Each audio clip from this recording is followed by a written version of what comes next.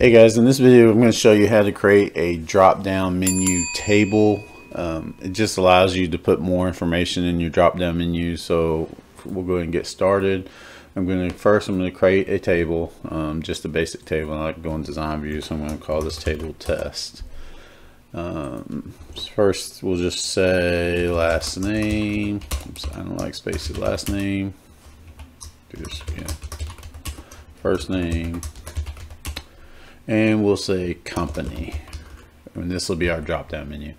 So to do this, I'm going to save table first, and then I'm going to create a new table. So I'm going to go to table design, and this table, so I'm going to have DDID, auto number. It's also going to be my primary key, and then I'm going to say DD category and DD value and DD description.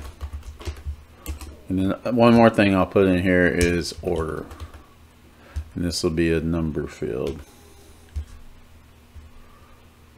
and I want no decimals. All right, okay, so then I'm going to save this, and I'm going to call this drop down menus. Then I'm going to populate. Now I already have some data to put in here, so I'm just going to copy and paste my data in. Let's see. So let's go here, and I'm going to paste. So I already have my information in here. So I have a category, I have a value, description, and the order. And so obviously the order is if you have a drop down menu and you want your everything to be in a certain order, this will allow you to do that. So now I'm going to come back over to my test table, and well, one more thing, I'm going to make sure I get company here. So I do. So I have company right there. So now I'm coming over to my test table. I'm going to come up here to lookup, and I'm going to double click, change this to combo box. I want it to stay table query. My row source, I'm going to hit these three dots right here, and then I'm going to add my table.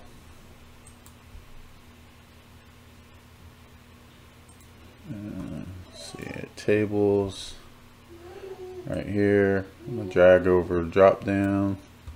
I just installed this most recent update on Office, so things are a little bit different on here for me, but that's okay. I figured it out. All right, so in here I want my category, I want the value, description, order, and let's see. All right. And then we're just going to, and for the category, we want company. So I'm going to type in company over here. And I'm just going to take a quick look at it. So I got company. And what I want to show on the drop down value is the value, obviously, and the description. Those are the two things I want to see. I'm going to move category to the end. And then for the value, I'm going to say not null. All right. And then for this, I'm going to leave these checked, and I'm going to show you something here in a second so that can stay on there. So now I got everything I want. Now I'm going to close. I'm going to say yes to saving it.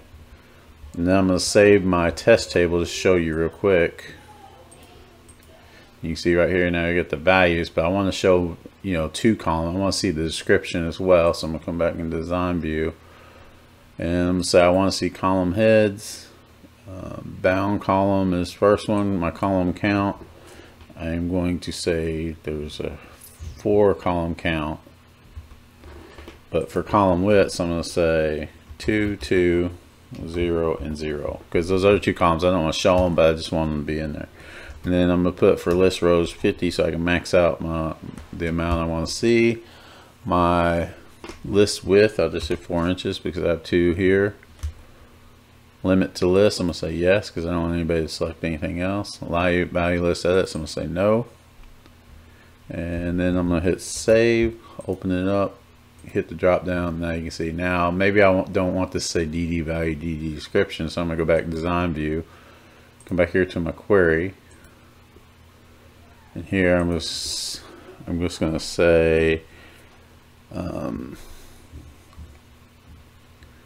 company, like so. And then here I can just say company description. Hit save, close it, save again, open this up, and then I should have what I want. All right, there you go. And that's all there is to it. If you have any questions, feel free to let me know. Make sure you hit that like and subscribe, and I'll try to make some other videos for you. Feel free to let me know if you need to see how something's done, and I'll gladly help you out. Have a good day.